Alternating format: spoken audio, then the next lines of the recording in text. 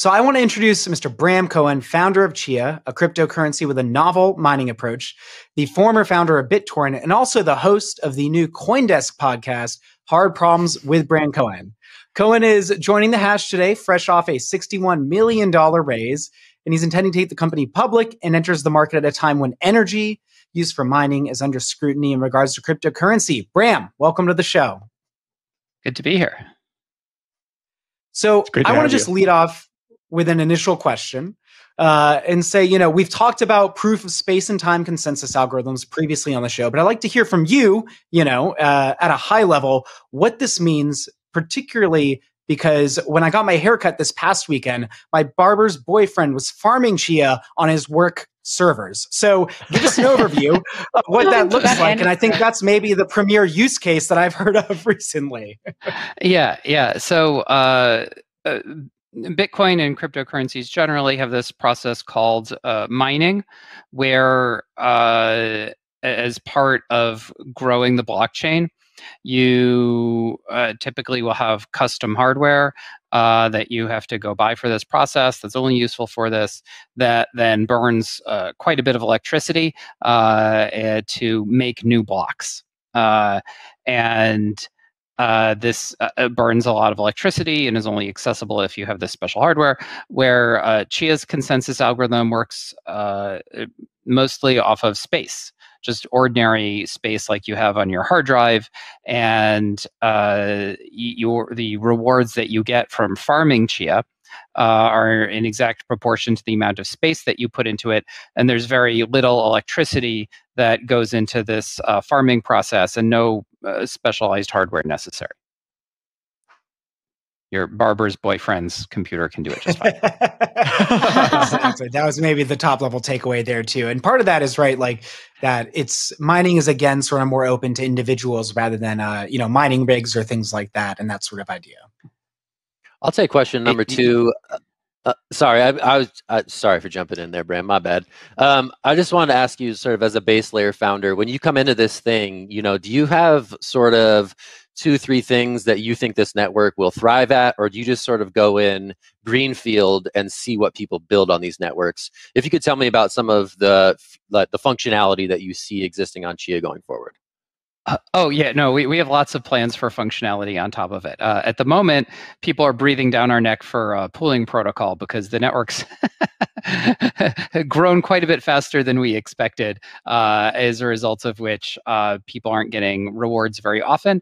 So we're creating a pooling protocol to smooth that out. So that's what I'm working on right this second. But in terms of what we're working on going forward, we have lots of things in terms of it being much better for doing custody arrangements and like DIDs and like NFTs and a whole lot of things like that. I think the biggest thing that I want to really put a bunch of emphasis on immediately is tokenization. Because when you tokenize things in Chia, you automatically get this distributed exchange between all of your colored coins. That if someone who owns a part of one colored coin and wants to trade it for some amount of some other colored coin, rather than having to go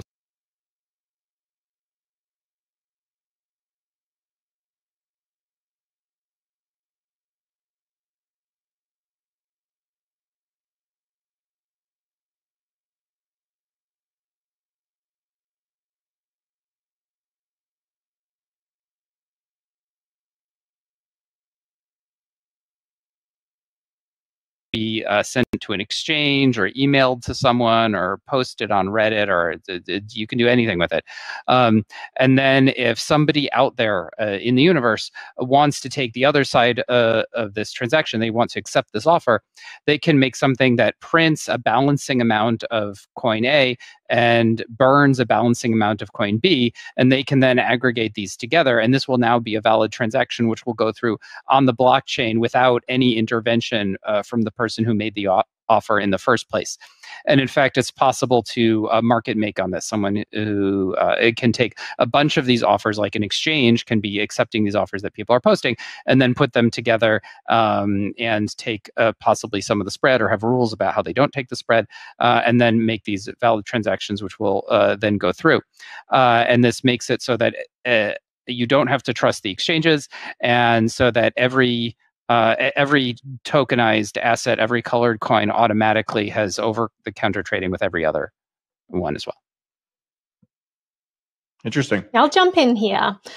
So you've previously said, Bram, you believe cryptocurrency should be easier to use than cash, harder to lose, and nearly impossible to steal. And that anyone who wants to validate transactions should be able to farm without single-use hardware or big electricity bills. How well do you think the crypto space in general is delivering on that promise so far? And is Chia the solution to all of that? Well, there's really basic meat and potatoes stuff to do in cryptocurrencies, which really get short shrift. Everyone gets excited about issuing new assets and having price movements in them. But there's this really basic stuff that if you're like using a bank, the bank is providing security services for you, that they're trying to make sure that if someone hacks into your accounts, they can't just immediately drain all the funds out of all of them. They do this in a way that you as the consumer, have very little control over, and they do it with very little transparency, but they do it. Where cryptocurrencies feel like you're carrying around like suitcases full of $100 bills sometimes. There's just very little control over what's going on here. And it should, in principle, be possible for cryptocurrencies to be much better at these things, to have better security controls, which are entirely at the control of the end user and has complete transparency into what the policies are around these things, so you can configure it however you want, although that really hasn't had very much emphasis. So a really basic thing that I'm very excited about is just a rate limited wallet. So when people are sending you funds, they're sent directly into this rate limited wallet that you have, that you can only spend money out of at a certain rate using the hotkey. But if it gets hacked, if someone steals your credentials, you can then go into like your safe deposit box or something and get your cold key, which is able to drain the thing completely, so that whoever hacked you is only able to get the amount that they were able to drain in the time period before you went and did this recovery process. That's super cool. Yeah, really basic functionality. This kind of stuff has unfortunately gotten short shrift in cryptocurrency development generally. So I guess my question is, Chia's been coined kind of the green Bitcoin. And, we've been talking a lot about climate concerns. We saw the North American miners get together with Saylor and Musk. We spoke about it earlier on the show today. I'd love to just hear your thoughts on that committee that was put together and what you think that means for the crypto industry. It just inherently to how mining works is it's kind of horrible. Like, it really is burning a lot of electricity. This is really not very green at all. And it's very clear from that clip that you played earlier that the miners in that meeting, they're thinking of this as a PR problem. They're not really taking this very seriously. It's like how do we get people to stop getting mad at us about this? And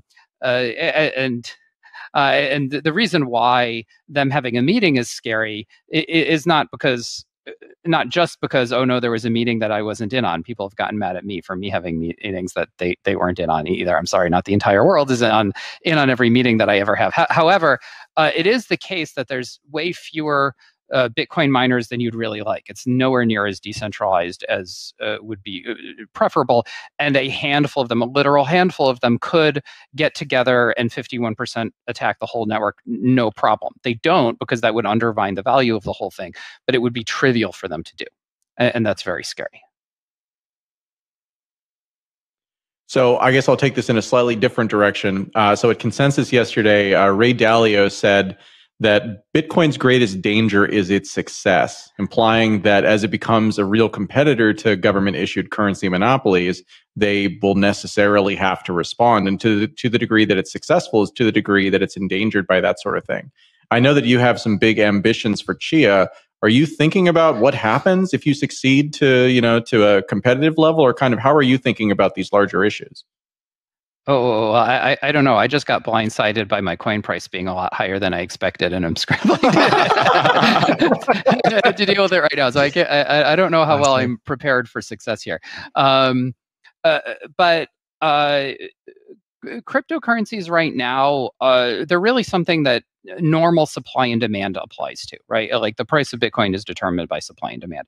And people like talking about a lot of these more macroeconomic things that just really don't apply at all. Like you get weird and interesting things happening when you have a situation where if people were like getting paid in Bitcoin and then going and taking the Bitcoin and then spending at the market, and then the employees at the market were then themselves getting paid in Bitcoin, that creates all kinds of really interesting macroeconomic things that could happen there and stuff.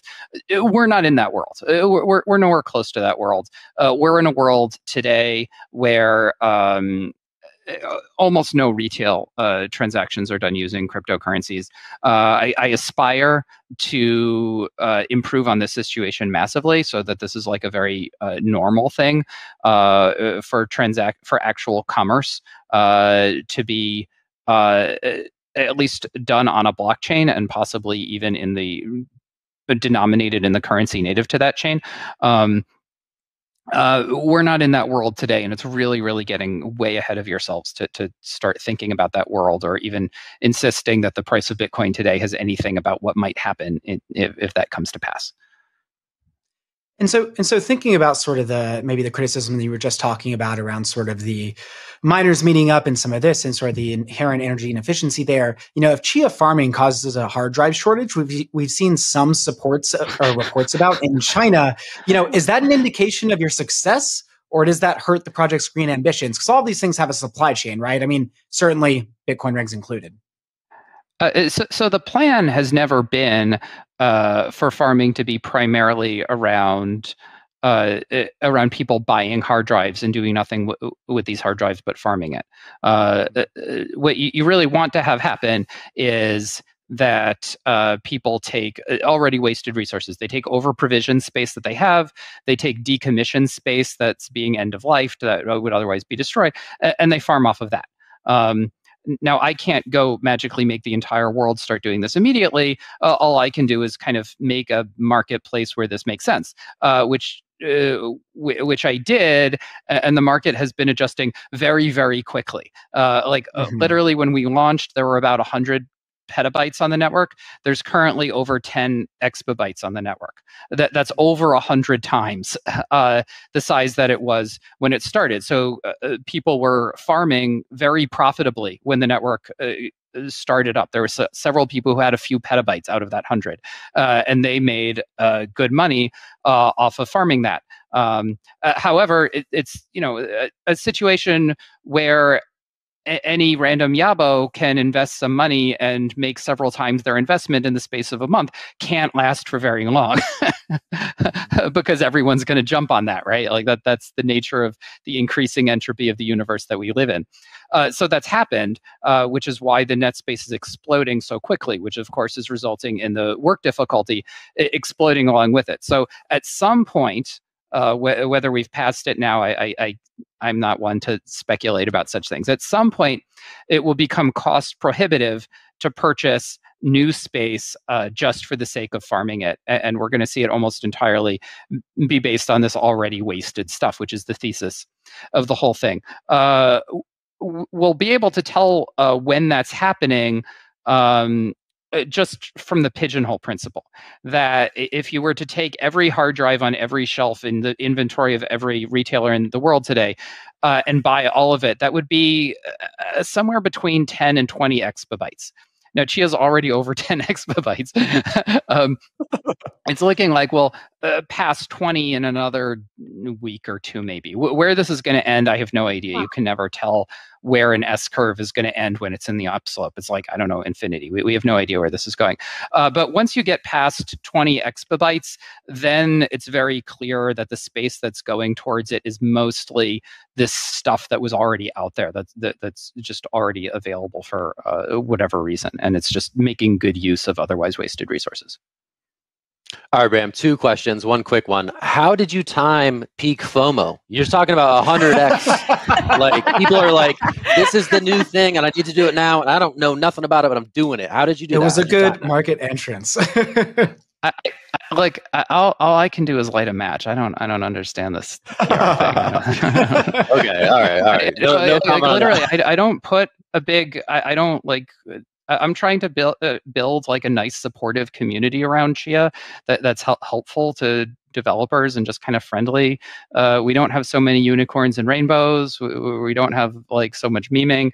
And I'm not really trying to get massive PR. I'm trying to build stuff. And so the thing that we've built that I really could have launched it much sooner had I not been super concerned with making it really, really good. The thing that we've built has really clearly hit something viral and is working well and validating that thesis. But I'm really concerned about making things that are good and building real value and taking the long-term view that the value of my holdings will go up if I'm creating real value in the long run. And that's what I'm working towards. I'm not dumping stuff today. Gotcha. So it's my second question, and also kind of quick at this point. You've always talked about sort of an IPO being in the works, right? You've always talked about going public, right? It comes with public disclosure requirements. It comes with increased transparency. One of your colleagues told one of our reporters today that you're on an accelerated timeline to an IPO or to a public listing of some form. Can you give us a little more detail on how accelerated that is and how you're approaching that and why? It's hard to say. We'd like to get it done as soon as possible. We're still scrambling on our very basic, immediate things of really improving the quality of our software, getting stability in our network, seeing what happens, like having a bit more track record to coin price on everything. And then. I mean, it's not just cryptocurrencies that have weird fashions, like IPO markets do their own thing as well. But it would be really good for us to be public, if for no other reason than if someone's transacting in Chia, they might be sitting on quite a bit of Chia and be concerned about it going down. So it's actually very good for them if there's a public company so they can short it to hedge some of that risk.